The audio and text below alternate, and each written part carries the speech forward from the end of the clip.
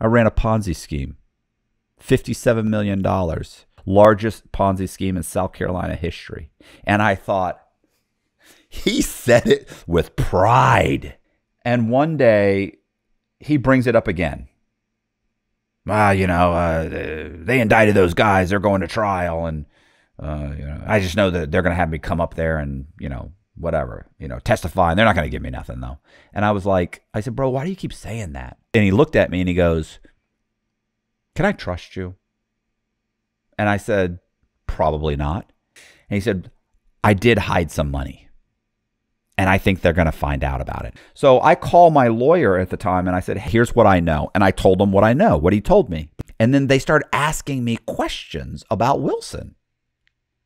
Like, can you find out this? Can you find out this? So now I'm walking around the compound with this guy, probing him with questions. All this happened, right?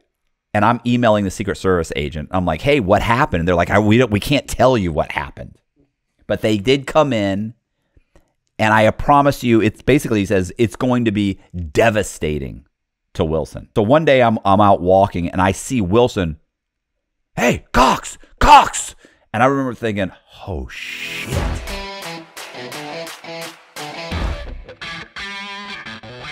Hey, this is Matt Cox, and I appreciate you guys watching. I'm about to do another segment of the Frank Amodeo story. Now, if you've been watching the story, you understand how it's slowly progressing, and that I'm currently, while I met Frank in prison, I also wrote a synopsis or a story about Frank while incarcerated. And I know Frank while incarcerated because he had done legal work for me. So several videos ago, I think maybe 2, maybe 3 videos ago, Frank had represented me as my prison lawyer on what's called the 2255, where he filed a reduction for me, or on my behalf to the U.S., to the government. And the government, of course, they fought the reduction.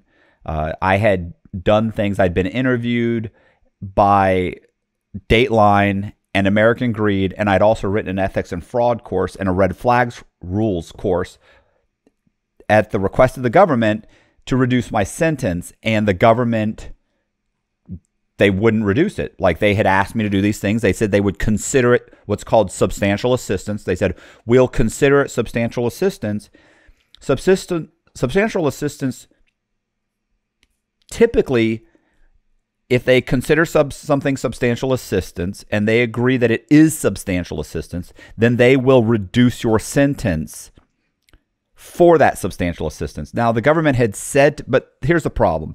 The problem is that the government said they would reduce my sentence and they didn't. And their reasoning behind it at that time was that there were no arrests made based on the assistance of Mr. Cox. And as a result of that, they didn't give me, they said, oh, well, nobody was arrested. Now, they knew going in nobody was going to be arrested. When you say, hey, we'll consider this substantial assistance if you're interviewed by Dateline. And then, like, there was no chance I was going to be interviewed by Dateline and they were going to go out and arrest people. Regardless, that's what they did to kind of trick me and my lawyer. Frank ended up filing a 2255 and eventually got 7 years knocked off my sentence. So we're going to start at that point for the sake of simplicity. I had gotten back to Coleman, and I'd been there maybe a month or two. Now, there'd been a guy on the compound. His name was Ron Wilson. He was an old con man. He was probably, I don't know what he was. He was in his 60s, 61, 62, maybe 63. I don't know exactly how old he was. But Ron Wilson had run a Ponzi scheme in South Carolina. Ron Wilson's Ponzi scheme was based on trading silver, right? So he would trade silver in the is it commodities market? I think so. Right? Yeah, your show. So sorry. So he would trade silver in the commodities market. And supposedly you really took possession like of the silver when this happened. So there's possession of the silver. He then trades it based on the fluctuation of its value. What Ron Wilson was really doing was running a Ponzi scheme. Now, he did these seminars around, really, I think around basically throughout the South, Tennessee, North Carolina, Florida, Georgia, South Carolina, of course. And he would go in and he'd do a seminar about how he trades and how he has a formula. And there were people that are financial advisors would come, and he'd pitch financial advisors like, hey, get your clients to invest in this, and he'd pay them a certain amount of money. But what it really was a Ponzi scheme. And what a Ponzi scheme is that, let's say you give me $1,000, and I'm going to tell you, hey, you give me $1,000 and I'm going to invest it for you. So you give me $1,000, and let's say a year from now I say, I've made you $300. So 30%. So you now have $1,300 in the account. Well, let's say you turn around and you say, hey, Matt, I want my $1,300 back, but I haven't really invested. I haven't really done anything. I've actually spent your $1,000. But as long as I keep getting additional people to invest, so somebody else gives me $1,000, and another guy gives me $1,000, and another guy gives me $1,000. When the original investors start saying, hey, I want to take my profits out, like I want my $300, you can give him the $300 because you brought in $5,000 from other people. Even if that person says, I want my $300 profit and my original $1,000 investment back, you can give that to them because you've given, or you've collected $5,000 from 5 other people. Now, let's say 3 of those people want their money back. As long as you keep getting new investors to pay back the old investors, you can run a Ponzi scheme. The problem is, at some point, most Ponzi schemes get to be so big and so many people are asking for their profits or their original capital back that it eventually collapses. And that's what happened with Ron Wilson's. Wilson had brought in, I want to say he brought in a little over $100 million. He'd lost $57 million. So sometimes I would get an article and the article would say it's a $57 million Ponzi scheme. Sometimes it'd say Ron Wilson was running a $100 million Ponzi scheme. Bottom line is, I know he owed about $57 million. So a lot of that money he had bought things with or just blown. This went on for 10, 15 years because the money that he was promising people wasn't too outrageous. Like, I don't think he was promising, 100% returns. It was a reasonable return. Well, really, it was still unreasonable. It's like 20, 30%, 40%. Still unreasonable, by the way. But, and most people that were investing with him, the bulk of his investors were made up of people that were using it as a retirement fund, pension funds, and churches. So there are churches that are investing their money with him. There are people that are paying into a pension fund for, let's say, a steel manufacturer or some company that makes some kind of textile, and they've got 50 employees or 200 employees. They're giving Ron Wilson's company the money from the pension fund to invest. And because he'd been around so long, more and more people trusted him. Like, you've been around 15 years. If it was a Ponzi scheme, it would have collapsed by now. So nobody thought it was a Ponzi scheme. Well, eventually what happened was in 2008, 2009, when things started going bad, it caught up with him. People started asking for money back. And he was paying out money. And he really felt like he could have weathered the storm.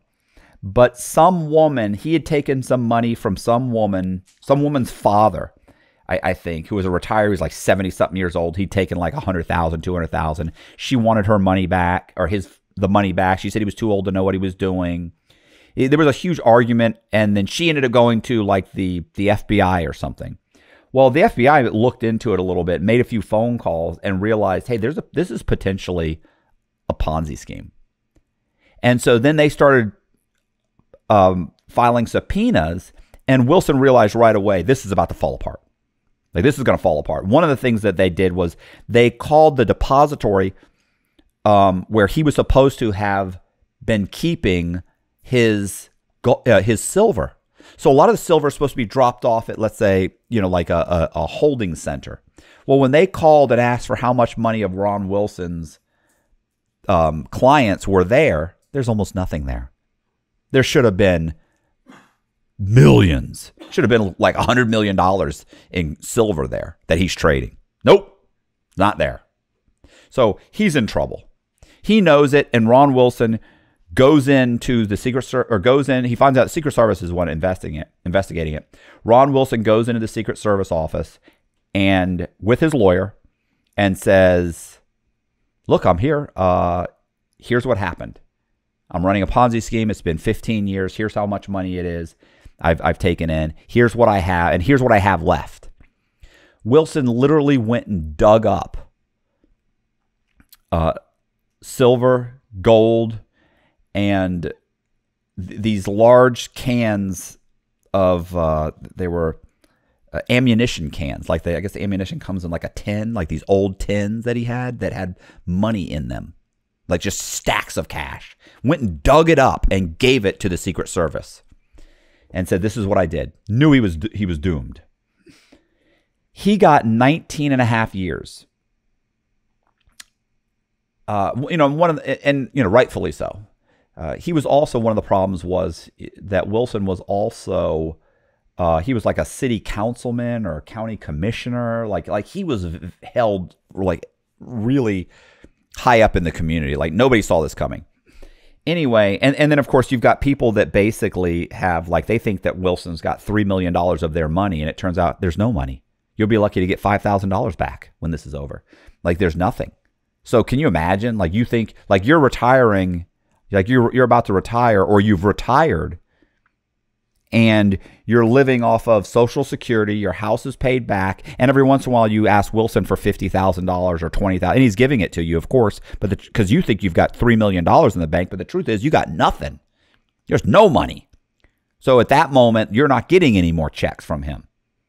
Listen, there's something called a clawback clause, or a clawing back money, where typically what people don't realize is that when these government investigators come in and they start looking at all the money, one of the things they'll do is they'll say, "Okay, well, you invested $100,000 into this Ponzi scheme."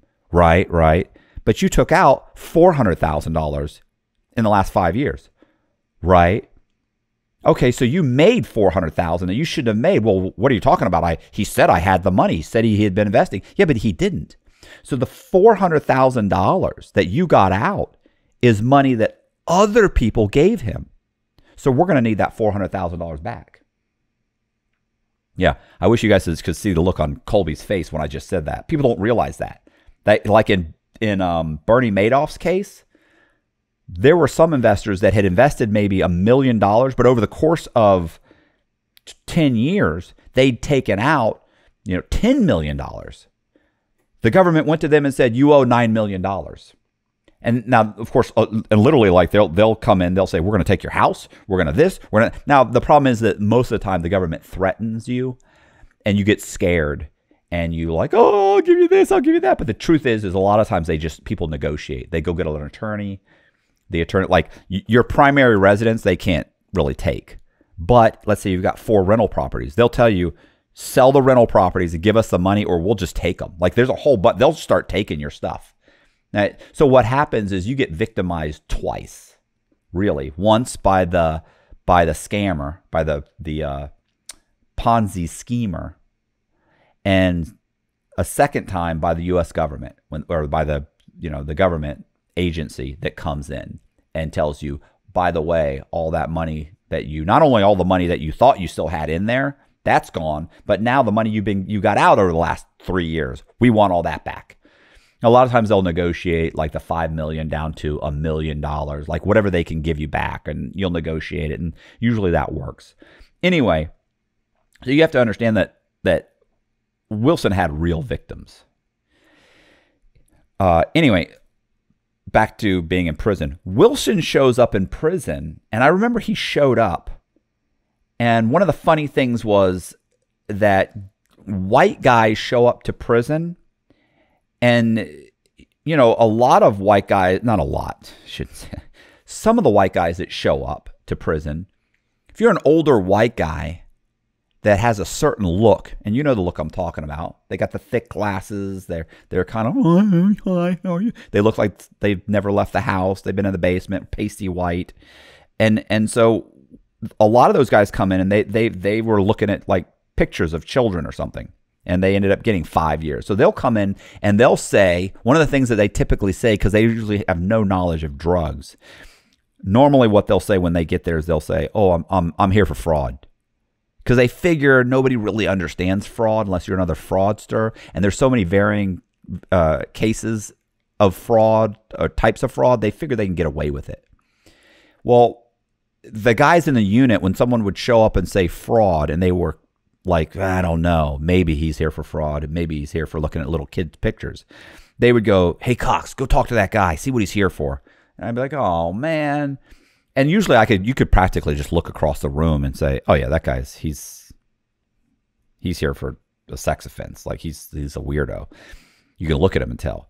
But I remember I looked across at Wilson, and the way Wilson was standing and the look on his face, the arrogance and confidence that he had, being in his mid-60s, glancing around the room with just disdain for everybody there. I remember I looked at him and I went, oh yeah, no, he's here for fraud. And they go, what makes you think that? And I go, that's a con man right there, bro. That's a straight con man. And they go talk to him. And I went, all right. I walked up and I said, hey man, I heard you're here for fraud. And he goes, yeah. And I said, what kind of fraud? And he said, and he kind of looked at me. He goes, looked at me up and down. And he goes, I ran a Ponzi scheme, $57 million. Because he didn't say the 100 million. I think he might have said I took in 100 million. He goes, but I remember him saying the 57 million. He goes, $57 million. He said, largest Ponzi scheme in South Carolina history. And I thought, he said it with pride. Like, he liked that he loved that title. And I remember thinking, this guy's, I know what, he's a con man. And I was like, really? And he goes, yeah. I said, well, what was the conveyance? And he goes, silver. And I said, really? So I said, so what were you doing with the silver? Like trading it? He said, yeah, I was trading it. People thought I was trading it on the, as a commodity and whatever. So he went on and on about it. We started talking about it. I was like, wow. Anyway, Wilson did not like a lot of people at that prison, in prison. People did not like him in prison. He was cooperating, and he wasn't actively like telling people that he's cooperating, but people knew he was cooperating. Like, it was kind of known. So he and I started hanging out, and and I hate to say this, but I liked Wilson. He was super arrogant. He reminded me of my father. And so I started hanging out with him. And, look, when I say arrogant, like arrogant people like arrogant people.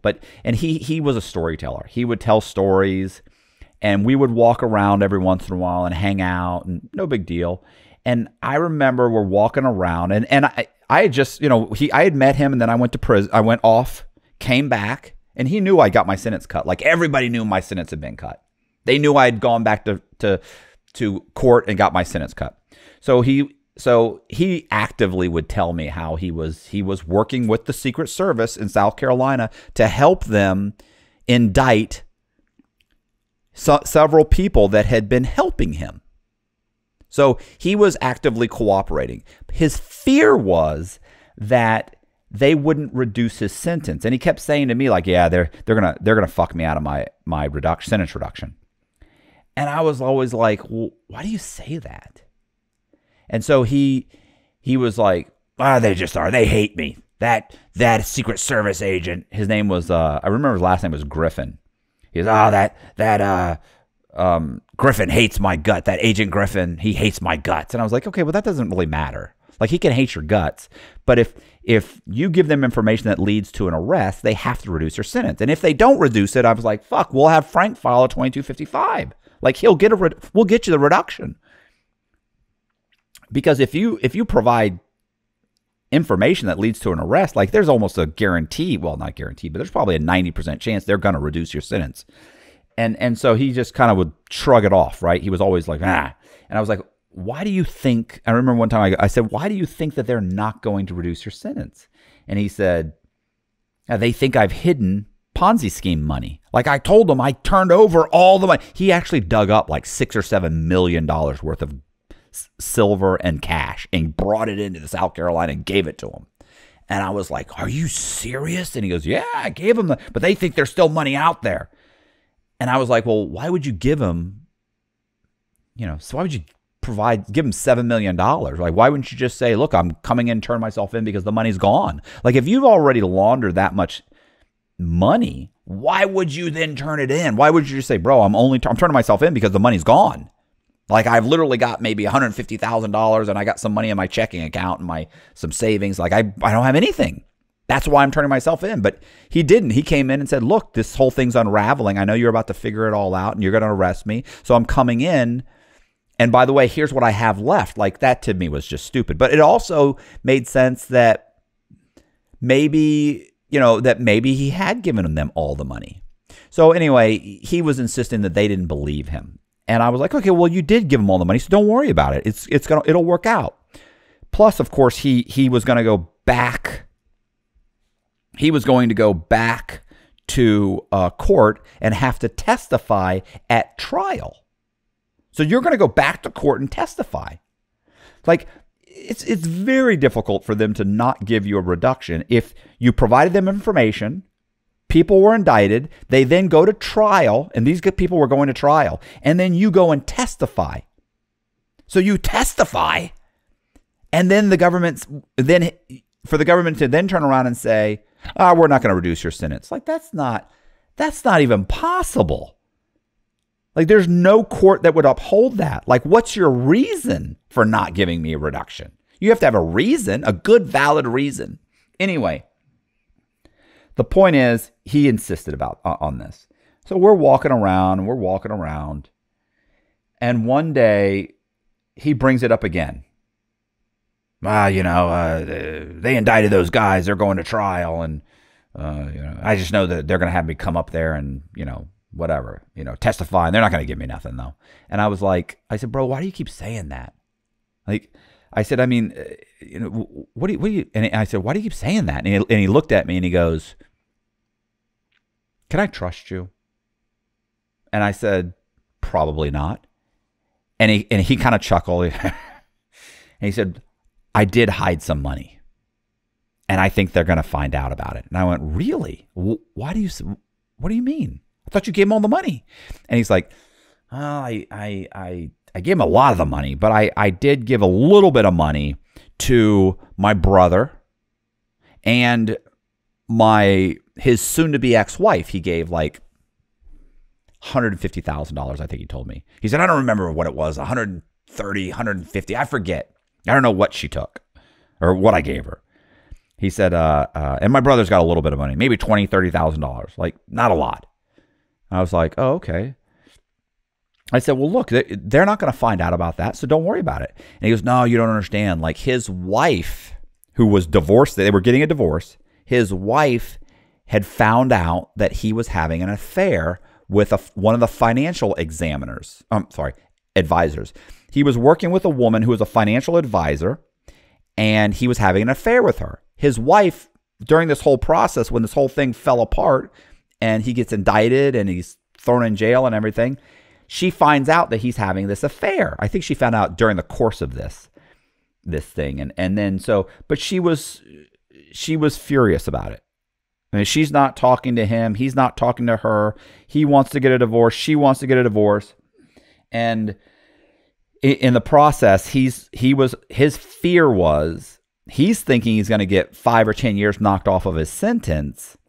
But he knows that if his wife could screw him out of it, she would. So he's like, my fear is she's going to turn in the money and say he gave this to me, and that's going to ruin my chance to get a sentence reduction. And I was like, okay, well, she's not going to do that because they've already asked her if you have any money, and she said no. He never gave me anything. She'd already told him this. I said, so she would be admitting to obstruction of justice. She's not going to do that. And he was like, I don't know. And so we're walking around. And I remember thinking when he told me this, one of my first thoughts was, is that enough to get me a reduction? Like him telling me that. If I were to tell the Secret Service or the government, if I were to tell them, would they give me a reduction for saying, hey, you think that he's got Ponzi scheme money? He really does. And then if they find the money, would they give me a reduction? I remember thinking, they're not going to reduce my sentence for that. Like they didn't want to reduce my sentence the first time. And I got 7 years off the first time. So they already think I got 7 years that I don't deserve. So they're certainly not going to give me a sentence reduction for Ron Wilson. And I thought they're never going to re-indict him for this. Let's say immediately I started thinking if I said something and they went to his wife's going to deny it. I don't have any money. That's it. It's over. If they go to his brother's going to be like, I don't have any money. That's it. Like there's not much they can do to prove this. What's going on YouTube? RDAP Dan here, Federal Prison Time Consulting. Hope you guys are all having a great day. If you're seeing and hearing this right now, that means you're watching Matt Cox on Inside True Crime. At the end of Matt's video, there will be a link in the description where you can book a free consultation with yours truly, RDAP Dan, where we can discuss things that could potentially mitigate your circumstances to receive the best possible outcome at sentencing or even after you started your prison sentence. Prior to sentencing, we can focus on things like your personal narrative, your character reference letters, prepping you properly for the pre-sentence interview, which is going to determine a lot of what type of sentence you receive. If you've already been sentenced, we can also focus on the residential drug abuse program, how you can knock off 1 year off of your sentence. Also, we have the First Step Act where you can earn FSA credits while serving your sentence. For every 30 days that you program through the FSA, you can actually knock an additional 15 days off per month. These are huge benefits, and the only way you're going to find out more is by clicking on the link, booking your free consultation today. All right, guys, see you soon at the end of the video. Peace. I'm out of here. Back to you, Matt. They would then have to show his wife and his brother. Wilson told us about this. And even then, I think that they most likely would still say, I don't know what you're talking about. Because they'd be admitting to some type of a crime. Like you'd have to find the money. How are we going to find the money? Like they don't even know. I mean, $30,000. Like I just remember thinking, one, they're not going to indict these people. Two, they're not going to indict Wilson because he's already got 19 and a half years. He's going to die in prison. He's like 64, 63. I forget how old he was, but he just started his sentence. Like he's not getting out. They're not going to give him more. What are they going to, how much more time are they going to give him? He's never going to make it. Anyway, so I remember when he said that, it kind of went through my mind, and I thought, no reason to say something. Like there's no reason for me to say anything. And so I went to bed that night, thought about it a little bit, and thought, it's nothing. A week went by. 2 weeks went by. 3 weeks went by. 4 weeks went by. So about a month later, afterward, I had been waiting for my lawyer to send me my transcripts because I'd written a memoir. But I hadn't published the memoir. I had a manuscript. And I wanted to add, because you got to think my memoir ends with me getting 26 years and going to prison. Like that's it. So I thought, hey, I want to add a chapter about me getting 7 years knocked off my sentence. So I wanted to include some of the transcripts, some of the stuff that was said, and I wanted to be able to use the transcript. So my lawyer said she'd send them to me. Well, it'd been at this point it'd been 2-3 months, right? A month, but it also only been a month since I talked to Wilson. So I called my lawyer at the time and I said, hey, listen, did you ever get the transcription? She goes, oh, Matt, I'm so sorry. I was going to get those. I'll get them. And I'm sorry. And I'll take care of it. And, okay, cool. And I remember I was about to hang up the phone and she goes, so what's going on? I go, what do you mean? She said, anything happening in there? And I remember thinking, that's weird. It's weird that she would say that. Like, she never wanted to talk to me before. She's not even my lawyer anymore. Like, what do you want to talk to me now for? When the case was happening, you didn't want to talk to me. So I went, no, nothing's happening. She goes, are you sure? She goes, nothing going on. I went, no. I said, you know what? Something did happen the other day. Listen to this. And I tell her about Wilson. And she goes, hold on a second. And she looks him up on the computer and she comes back. She goes, oh, wow, this is a bad guy. And I just remember thinking, because, you know, I knew what he'd done, but I didn't think of him as a bad guy. He was gruff, you know. He was abrasive. My mom would have described him as abrasive. She always described my dad as having an abrasive personality. So he was abrasive, but I didn't think he was like a bad person. Of course, he didn't steal any money from me. So no big deal. I sat there. I was like, okay. And she goes, oh, wow. She goes, you know what? Let me make some phone calls. And I was kind of like, all right. I mean, yeah, but I don't think they're going to do anything for me. And she goes, well, let me make some calls. I said, all right. I don't think anything else about it. A week later, one of the correctional officers comes up to me and he says, hey, Cox. And I go, yeah, what's up? He goes, you got to go to SIS. SIS is like their internal security for the prison. I went, okay. He said, next move. So they have controlled moves where they open the doors and let you go to someplace else and then they lock them again. They give you like 10 minutes to get somewhere. So I was like, okay. And he said, all right. And so 10 minutes later, 20 minutes later, the doors open. I go to SIS. I knock on the door. They open it. They go, come in here. And I said, okay, what's up? And they go, sit down. The lieutenant asked me to sit down. This guy was such a prick. He goes, sit down. I walk in. I'm like, yeah, what's up? And I'm thinking, oh, fuck, I'm in trouble. What did I do? And he goes, hold on a second. He picks up the phone and starts calling. And I remember just thinking he's making a phone call. And he's like, right? Yeah, I got him right here. Okay, here, hold on. Boom. He goes, you got to talk to this guy. And I go, hello? And the guy says, it's a Secret Service agent. He goes, this is Secret Service agent Griffin. Is this Scott Griffin? I forget his name, first name. This is Secret Service agent Griffin. And I was like, whoa.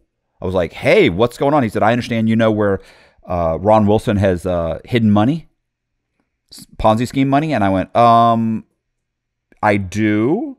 I said, it's not a lot of money. He goes, well, how much? He goes, well, where is it? And I went, well, wait a second, bro. I said, the government's already tried to fuck me out of one reduction. So I said, I'm going to need something in writing. So he goes, okay. He said, listen, he goes, take my email address down. So I write down his email address. And he says, put me on your core links and I'll get back with you. I'll get you something in writing. I go, okay. So anyway, this takes another week or two for him to get something in writing. And basically what he gets in writing is it says that the U.S. attorney agrees that if I provide them information that leads to the either the indictment or to an indictment or the recovery of a substantial amount of money, they will consider it substantial assistance. Now, they're not going to promise you anything. They said they'll consider it substantial assistance and reduce my sentence. It was the best I was going to get. So anyway, I end up emailing him back and I go, okay, that's cool. And I remember I printed that thing off like 5 times, stuck it in like 4 different places so I would never lose it. So this is a letter from the Secret Service, which has copied me on a letter from the U.S. Attorney's Office. Like, that's as good as you're going to get. Anyway, what ends up happening is they say, look, we want to know what's going on. I said, okay, here's what I know. And I told them what I know, what he told me. This is what he told me. I said, but it's not millions of dollars. It's like 150, it's under $200,000. Like, it's like 180,000 at most, maybe 150. And I said, most likely these people are going to just deny they have it. So I don't know what to tell you. And they were like, well, we have some questions. And then they started asking me questions about Wilson. Like, Can you find out this? Can you find out this? So now I'm walking around the compound with this guy, probing him for with questions. Now, it's not hard because he's a talker. He likes to talk, tell stories. And I would just ask him about this or ask him about that and then sit back and wait. Sometimes you sit back and wait and you walk around the track for 45 minutes or an hour and he never broaches the subject. He never gets to what I wanted to know. Sometimes I'd say, hey, whatever happened with, you told me about this person so-and-so. Like, what happened? Did they get arrested? He'd go, nah, I told you they didn't get arrested. Look, all that guy ever did was, and then he'd tell me everything he did. And then I'd go back and say, this is what he said he did. Like, that doesn't sound like, you guys are asking this, and this is what he's telling me. And then they would come back and say, do you feel like he's lying to you? And I'd say, no, I don't think he's lying to me. Like, he's already here. He's locked up. He knows that this government doesn't want to give me anything. So there's no benefit for me to cooperate. He doesn't believe so. I didn't even believe there was a benefit to cooperate. Like, I don't think they're going to indict this guy. He's going to die in prison. And I don't think that his wife has given up any money or his brother.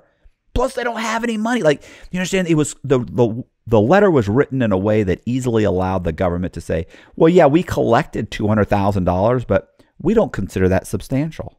We don't consider that a substantial amount of money. And we're not going to indict anyone.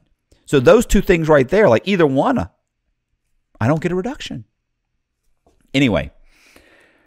So I walk around with him. This goes on for, I swear, 3 to 6 months. Back and forth, back and forth. Well, they eventually call in Wilson's wife. She goes in and they ask her, do you have any money? We have reason to believe that he gave you money. She says, no. He never gave me any money. I don't know what you're talking about. I would give you the money. Okay, she leaves.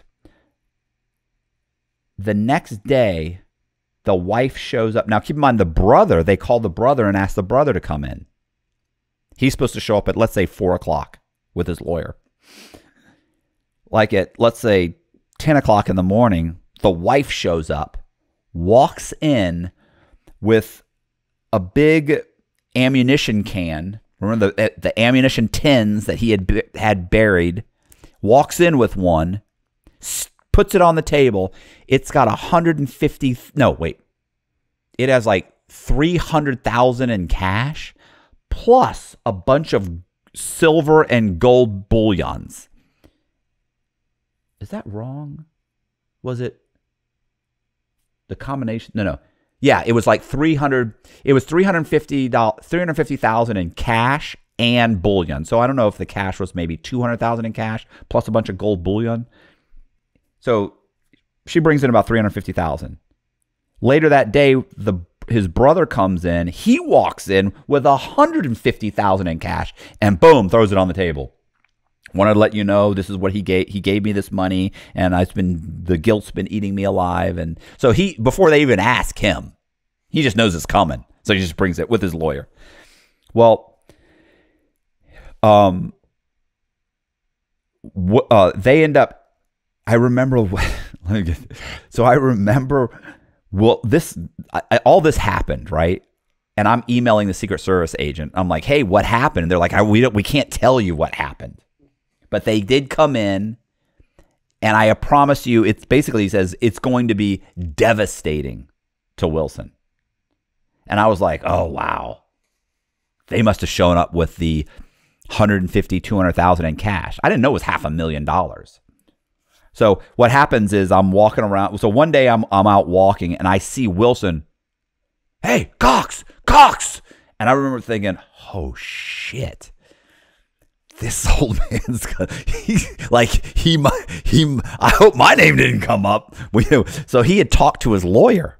I knew he was trying to call his lawyer. He'd gotten an email from his lawyer saying, call me tomorrow or something. And he'd called him several times, but he wasn't picking up. So one day he's like, Cox. And I look over, I'm like, oh, fuck. What? I hope this old man's not going to come up to me. You motherfucker. Something. Like, I don't know what's going to happen. And so he walks up. I go, yeah, what's up? And he said, you're not going to believe this. He said, my wife is soon to be ex-wife. He goes, my wife walked in. She turned in $350,000, and my brother came and gave him the $150. And I go, $150? thought you said he had 20 or 30,000. And he goes, I know. I didn't think I could trust you. So I didn't tell you how much it was. And I was like, oh, okay. Your wife had how much? I go, man, that's $500,000, bro. And he was like, I know. He said, they're gonna indict me. They're gonna indict me. I said, they're not gonna indict you. It's probably just they gave him the money back. Probably nothing will happen. He said, I don't know. Listen, probably a few weeks go by, and he calls his lawyer, and his lawyer says, boom, they indicted you. They indicted him, and they indicted the wife and the brother. And so maybe a week later, he's on the pack out list to be moved. And I remember he came to me and he said, they indicted me. I went, no. Now, keep in mind, I'd already heard this from the Secret Service. Secret Service had already told me, hey, we indicted him and his wife and his brother. So he comes to me one day. And it's funny, too, because it wasn't like the same day. Like, it was a few days later he comes to me. So I know I'm walking around for 2 days like, when's this motherfucker going to come talk to me about this? I'd see him. I'd say, hey, man, how's it going? He'd be like, oh, it's fine. How's it going? Like, comes to me one day. He goes, Cox. And I go, yeah, what's up? He goes, you're not going to believe this. I said, what? He said, they indicted me. I went, oh my, are you serious? Man, I really didn't think they were going to indict you. And he's like, yeah. And they indicted my wife and my brother. And I was like, fuck. He was like, yeah, I'm done. I was like, fuck. And so we're walking around and he goes, what do you think I should do? And I go, you should go to trial. Because I thought if he went to trial, they'd call me to testify at his trial. And then they'd have to give me a reduction. So I'm like, how horrible is that, right? Like, I'm like, because think about it, if you go to trial, there's no way they're not going to give you a reduction. So I'm like, yeah, you need to go to trial, bro. You need to go to trial. Fuck these guys. Don't you take any shit. You make them spend some money on you. I mean, what do you care? And he's like, yeah, I don't know. I think maybe I should just go in and just plead guilty and just take whatever they get, throw myself on the mercy on the court. And I'm like, man, fuck those motherfuckers. They gave you 19 and a half years. He's like, I don't know. Wait. So yeah, whatever. A couple days later, a week later, I forget, maybe a few days later, he ends up on what's called the pack out list, which is your it's like pack out your stuff, and show up at R&D, which basically means it's a transfer list. Like you're moving.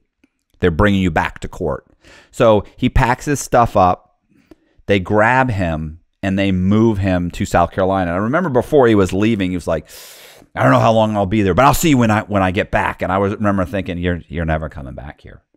Like he can't. Like, because I knew when he got back to court, he would get his discovery, which is all of the documents in your case. Like, this is what we have against you. And I knew he was going to see that I was the person that gave them the information to indict him. So when he's leaving, he's like, well, hey, I'll be back in a few months, 3-6 months. I'll be back. I'll see you when I get back. And I was like, yeah, of course. But I'm thinking, yeah, I'm never seeing you again, bro. Like, you're not coming back from South Carolina. Not here, because I'm here. They're going to put what's called a management variable on you. It's like a separation agreement. Like, these two guys cannot be at the same prison. So he gets moved. He's obviously been re-indicted. He gets sentenced. Once he's sentenced, and I'm waiting. I'm waiting. This funny thing is, by this point, there's actually a newspaper article that says that Wilson had confessed to hiding Ponzi scheme money to a fellow inmate. Now, they didn't mention my name, but that article starts going around. The other thing around the compound, so people are like, God, can you believe that? I'm like, that's fucked up. Who would do that? That's just wrong. Anyway, the other thing Wilson did was he got the discovery and realized it was me, of course, and sent a letter back to his old cellie,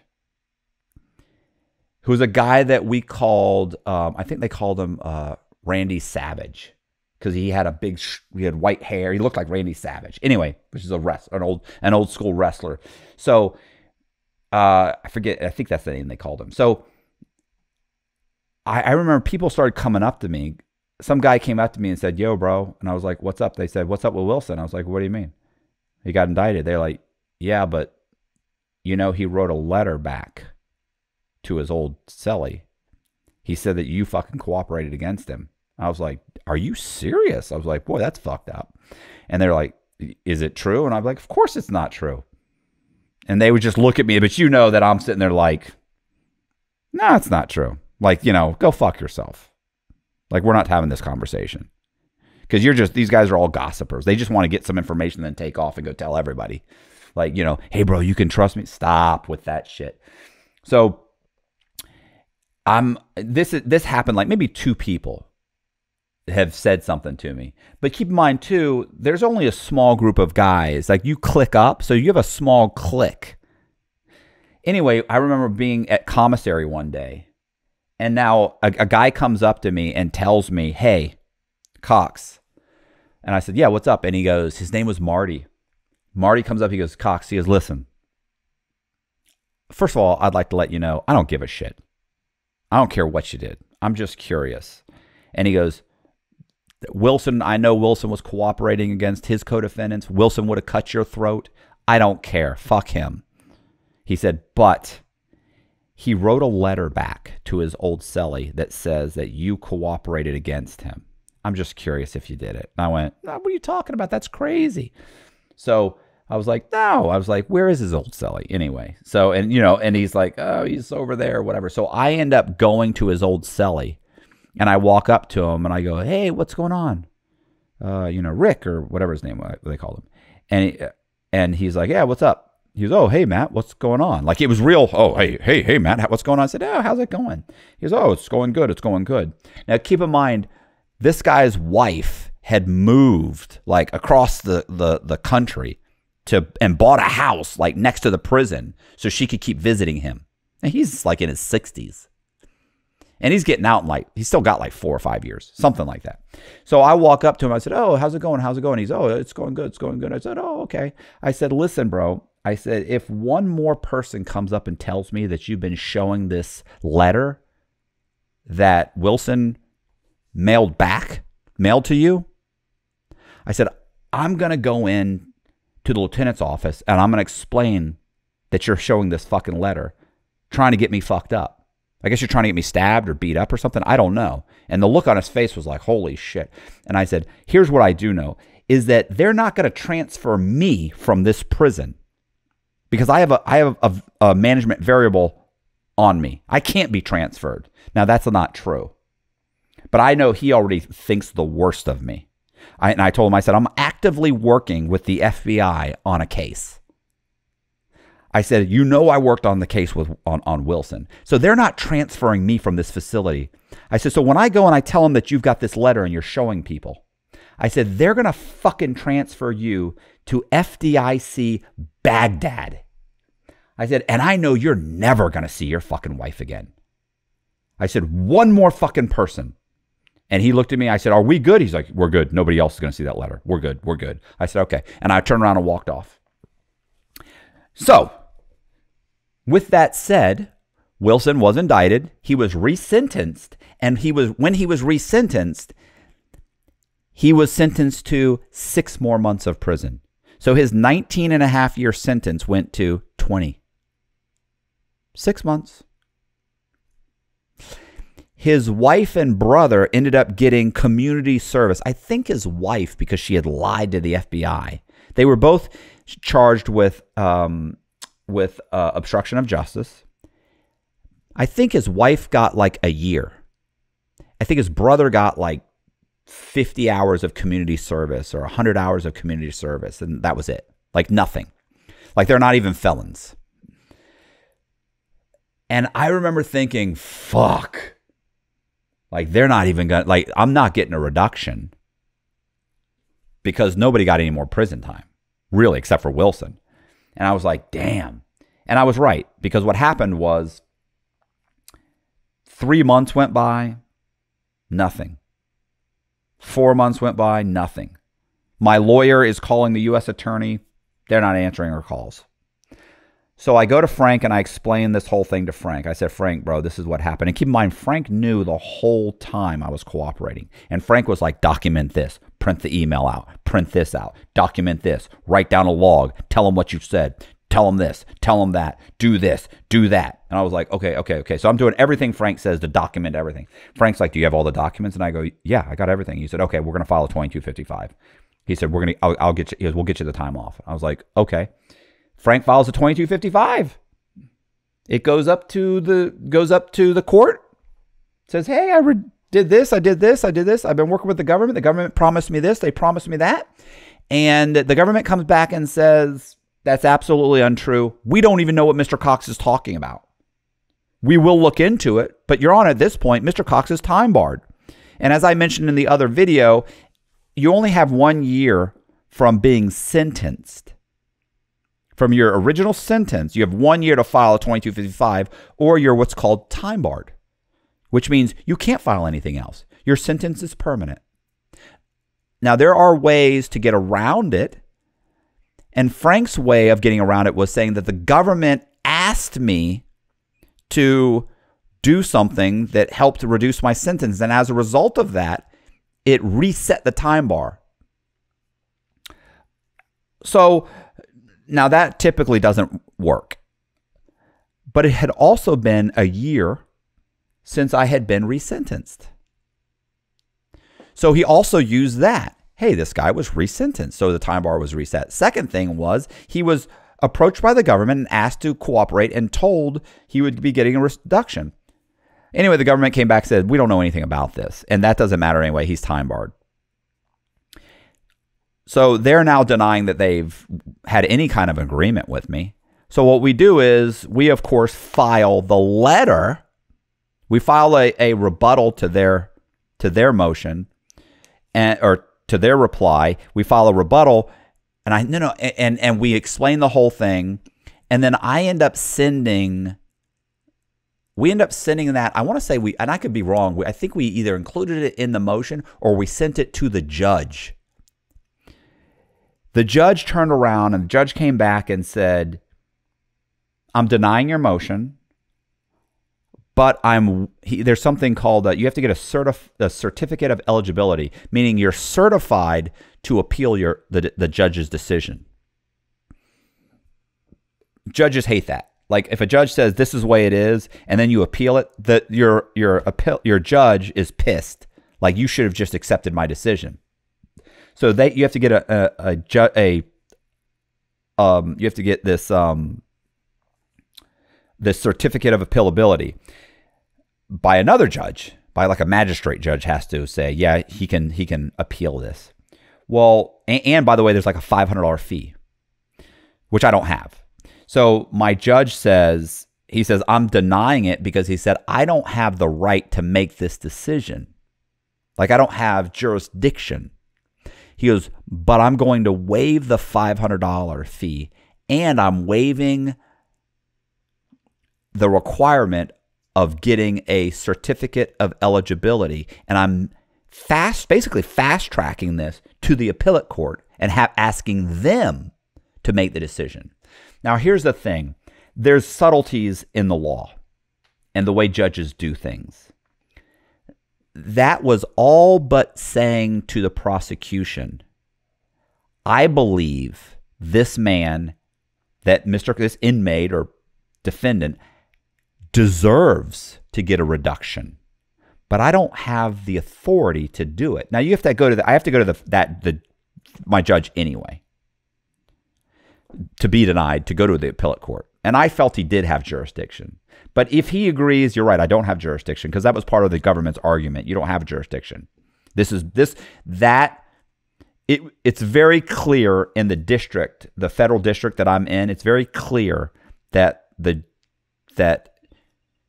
a judge doesn't have the right to reduce your sentence, that only the government can file a motion. The judge can't really force them to do it. Now, it's questionable, but the government said it's clear, and the judge obviously didn't want to make that decision and have to go through that whole thing. So what he did was he said, I'm going to let the appellate court make the decision. But by waiving the $500, waiving the certificate of eligibility, he was saying, if I could, make this decision. I would. Like, one, I think I would like to, but I can't. And two, I think he deserves something. He's already saying, I think he deserves something, because he's saying, let the appellate court say it. I can't say it, but let the appellate court say it. And he's fast-tracking me to get that answer. So that's all but saying to the government, I believe this guy's right. So the government comes in immediately and says, and files a sentence reduction. They file what's called a Rule 35. Immediately they file a Rule 35. And I remember we got it on like a Wednesday or something. So we get it on a Wednesday. They filed it on a Monday. We get it on Wednesday. So what they said to the judge is, we're filing a 1-level reduction. And that 1-level reduction would have reduced my sentence by something like, I don't know the exact amount, but I think it was like 15 months. So it would have been like a little over a year. Maybe it was 14 months. Like, it was barely a year off my sentence. And I brought it to Frank and I was like, fuck, they filed it. Because our whole argument was, we're making you file it, but we can't make them give us a certain reduction. We can argue, but not if it's already ruled on. If the judge already rules on it, then it's too late for me to argue I need more. So what happens is I go and I bring it to Frank and I go, fuck, they already filed it. And Frank goes, all right, hold on a second. Get John, get Jimmy and Tom. And like, he immediately starts barking orders like a little general. And so these guys show up and he sits there on a piece of paper and starts and scribbles out a motion. It scribbles out like a 1-page motion asking the court to not rule on the sentence reduction. That I'm asking for my right. My right is to provide evidence of what the reduction should be, but after the fact, I can't do anything. So he asked for the court to immediately cease all activity, I forget what they call it, and asked the court to order an evidentiary hearing so that I can provide evidence in front of the court so that they can make an informed decision on how much of a reduction I should get. So we send that motion in. They get it by Friday. So the judge hasn't ruled. I remember being terrified the judge had already ruled. I felt like the judge was going to get it and sign off on it. Like, my judge typically, he's efficient, unfortunately. He doesn't wait. Things don't sit on his desk for 2 years. Like, this guy gets a motion, they read it, and they make a decision within days. Well, what happens is they get it on Friday. So they put the motion in on Monday. They get our response on Friday. And the judge immediately says, I'm ceasing all activity, and I'm asking for I'm appointing an attorney. So he gave me an attorney and ceases all activity, including my appeal. By the way, at this point, I've appealed. I'm filing an appeal. So the government gives me a lawyer. The lawyer, which was in Atlanta, I was in just outside of, I was in Coleman, which is a mile north of Tampa. She gets on a plane. She flies down to Coleman. She comes and meets me. Her name was Leanne something. Anyway, so I meet with Leanne, and I remember I go into Leanne and I said, I talked to her, and it was almost a replay of the exact conversation I had had with Esther Panich, which was my other lawyer. She came, she sat down in the attorney-client visitation room. We sit down. She says, listen, I read your motion. She said it was very well written. She goes, I don't think legally it's appealable, and I don't think that you're going to win it. So I think you should take the 1 point the government is offering. And I said, well, I don't want the 1 point. I want to provide evidence that I deserve 4 points off. No, I said 5 points. I deserve levels. I go, I deserve 5 levels off. And she said, they're never going to give you 5 levels off. I said, well, I want 5. And she said, I said, I'll take, like, I remember said, I go, Frank said to tell you that I will take 4 levels, but we need to argue for 5. And she goes, who's Frank? And I go, Frank's the guy that wrote all my motions for me. She goes, you didn't do this? I said, no, I didn't write any of this. I said, Frank wrote all these motions. And she goes, okay, who's Frank? And I go, well, Frank's a disbarred attorney who's mentally incompetent. Like the state of Florida has legally deemed him mentally incompetent. And he's locked up here. I said he's a rapid cycling bipolar with features of schizophrenia that is here because he embezzled like $200 million from the federal government. And she sat there and she goes, he embezzled that much money? I went, yeah. I said, I said, but he had a reason.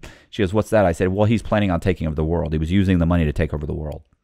And she goes, are you serious? I said, I'm absolutely serious. She goes, that's crazy. I said, he's absolutely insane. I said, but he got me this far. And she went, you don't have a chance. If you go forward, you don't have a chance of winning. And I went, really? And she goes, yeah. I said, then why are you here? And she goes, what do you mean? I said, well, why are you here? I said, if the government could so easily crush me, why haven't they crushed me? You're here because the government is negotiating with me. They've already filed the reduction. We're now just arguing over how much of a reduction. So I've already won. It's to the degree that I've won that is now up for discussion. They wouldn't have given me the 1 level if they could have won so easily. And she was like, okay, and you're taking the advice of a guy who is, she said, crazy. And I went, yeah, absolutely. I said, but all the lawyers on the street that I spoke with told me I couldn't get this far. I go, this is the 2nd reduction that this guy's won. Let me tell you the odds, and I know I said it in the other video, but it's worth saying again.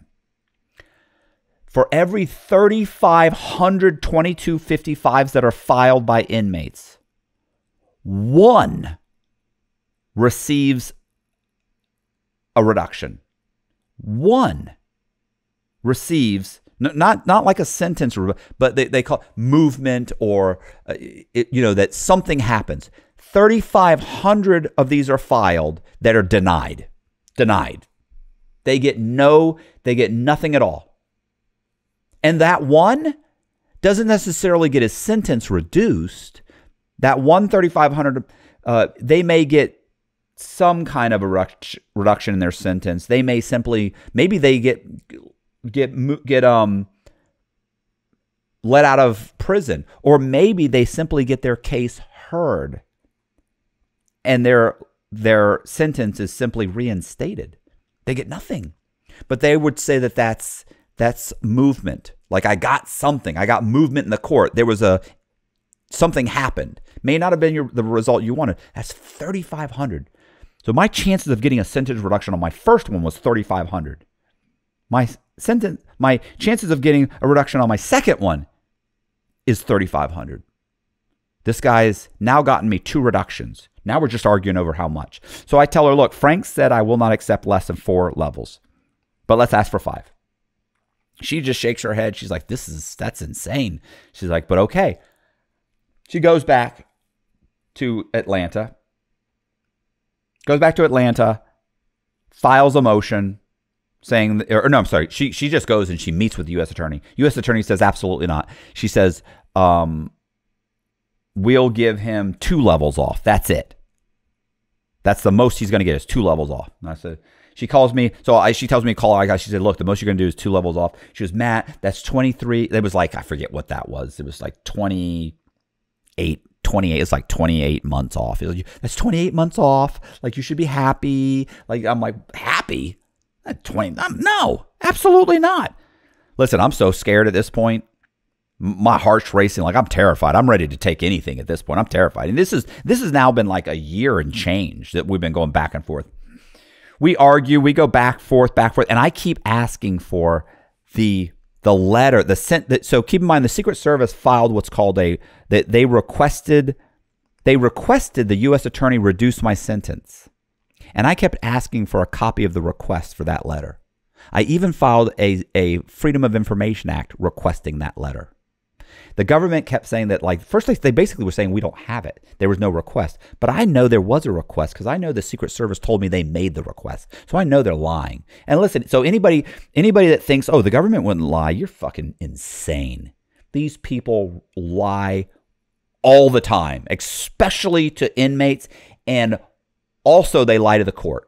They lie to the court all the time, which is ridiculous because you should have to go to prison. If a defense attorney lies to the court, they can get disbarred and go to the prison. If you work for the government and you lie to the courts, they don't do nothing to you. Nothing. Those people regularly lie. And so they lied and said, we don't know what you're talking about. So I filed for the Freedom of Information Act. So we're going back and forth. Finally, when they realized that they were going to give me, the Freedom of Information Act people were going to give me the reduction, the government comes forward and says, fine, here's what it is. Here's what they filed. And they give it to us. Shows 500,000. Listen, the Secret Service agent, Agent Griffin, I was almost embarrassed at the glowing recommendation that he gave me for a sentence reduction. Like, I provided a massive amount of information. I helped clean up this and clear up this and move the whole case forward, and that they had nothing on this guy prior to talking to me. I provided over 100 emails back and forth. I mean, he goes on and on and on. They would have never recovered this money. It just goes on like and they're absolutely, it's like 3-4 pages. So when we get that, finally the government comes back and they said 3 levels, or we'll take him to court. We can go to court and let him present his evidence. So I call up, I'm talking to Leanne, my lawyer, and she goes, okay, look, here's what they said. They said 3 levels. That's the most they'll give you is 3 levels off. That's it. And she said, so I'm going to go ahead and put in the motion to have the evidentiary hearing. And I went, no, I'll take it. She says, what do you mean you'll take it? She says, Frank said not to accept less than 4 levels. And I went, yeah, no. I said, no, you don't understand. I said, Frank told me to tell you that we wouldn't accept less than 4 levels. I said, we were always going to be okay with accepting 3 levels. I only wanted 3. I said, 3's great. We'll take 3. And she was like, I said, no, Frank just felt like if he needed you to fight for 4 and he knew we'd end up at 3. That's why we originally asked for 5 to give him something. So they feel like they've got to win at 3. But the truth is we always wanted 3. She's like, okay, all right, well, I'll call him right now. She called him and I said, oh, and by the way, I don't want to go back to court. Like, I don't want to go back to court. We just have to agree on the language of the Rule 35 motion. Like, I don't want to have to go to court, bro. They put you in a fucking van. I mean, they move you in a bus. They have to drive you all the way up to Atlanta. You're in shackles the whole time. You're trying to eat a sandwich with shackles on. You're sitting next to some guy who's killed 16 people and he's being moved to a pen. You know, it's horribly depressing and it's uncomfortable. It's an 8-hour drive in that bus. They have to stop here and stop here and stop here, and it's ridiculous. You know, so I was desperate not to be moved again. Then you could be up there for 2 months. You could be stuck in a hole up there in Atlanta, in the Atlanta prison. You could be stuck in what they call the holdover for months, waiting to go to court, get sentenced, and then go back. Like, it's hell, bro. They got little mice. Everybody says, oh, they got rats. They're actually little mice. They're kind of cute, but you don't want them living in your cell with you. Like, they're running around. It's fucking horrible. There's roaches. It's disgusting.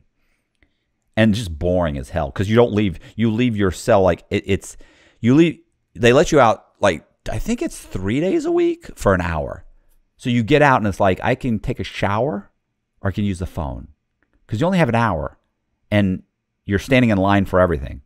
So you're talking about letting out 150 guys and there's like 6 showers. How do you take a shower? Like, even if half the guys are waiting to take a shower, that's 75 guys waiting to take a shower.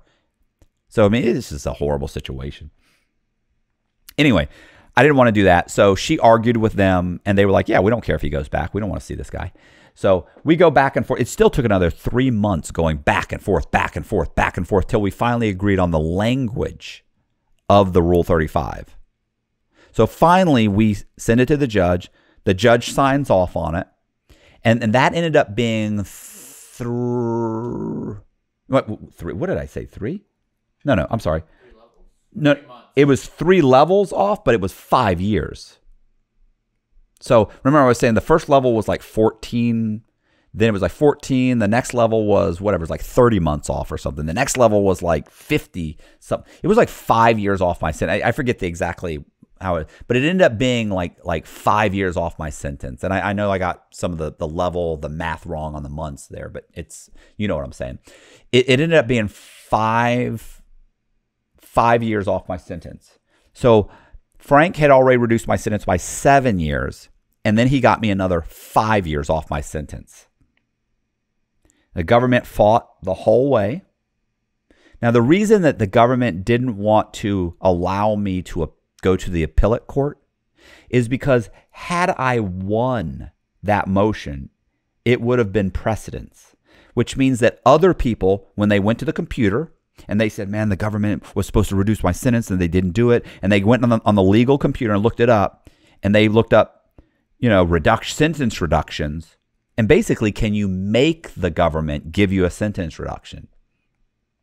My case would have come up, and it would have said that an inmate had been promised a reduction, the government denied it, and he then filed a Rule 2255 and forced the government to reduce his sentence. Like the court agreed that the government had the right to compel the government to file a reduction. So far, in the district, which I'm in, I think it's I'm in the 11th district. So far, in like the 11th district, you cannot make them do it. So they don't want that to become precedent. Anyway, I end up getting my reduction, 5 years off my sentence. Of course, I go to Frank. He's thrilled. He's doing his little chuckle. He's got a little chuckle he does. I told you. And then I remember he said, how much time do you have left? I was like, bro, I'll be in a halfway house in like a year. And he went, not enough time to get any more time. We don't have time to get anything else off. And I was just like, are you serious? Like, he's yeah, there's just not enough time. And I was like, yeah, I'm good, Frank. Like this guy. Anyway, so yeah, that's how Frank Amodeo got 12 years knocked off my sentence. And you can say, oh, well, you cooperated and that's how you got the time off. No. I may have given him, I may have given him the what to argue, like the conveyance or the vehicle to use. But, without him, I'd still be in prison right now. My sentence, my release date with good time was 2030. Without good time, my release date would have been 2035. Bro, like I'm supposed to be in prison right now. And had I not been lucky enough to be in the same prison as Frank Amodeo, I would be in prison right now. Like there's not, I can't even sit here and say, oh, I'd have figured something. No, you wouldn't have figured anything out. He was my last resort in that prison. He should have been my first choice. And he was my last resort. Now listen, after the first reduction, he was the go-to person. Like for me, he was, absolutely. Let's go see what Frank says. But that's my second reduction that Frank won for me. And I appreciate you guys checking out the video. If you like the video, do me a favor, hit the subscribe button, hit the bell to get notified of videos like this. Leave a comment in the comment section. And yeah, I appreciate it. If you want to read the book, It's Insanity, It's Insanity. The bizarre story of a bipolar megalomaniac's insane plan for total world domination. That's a long subtitle, but what else am I going to say? The link to the book is in the description box. It's on Amazon and Audible. Great book. Way better story than I can tell it. I appreciate you guys watching. Thank you very much. See ya.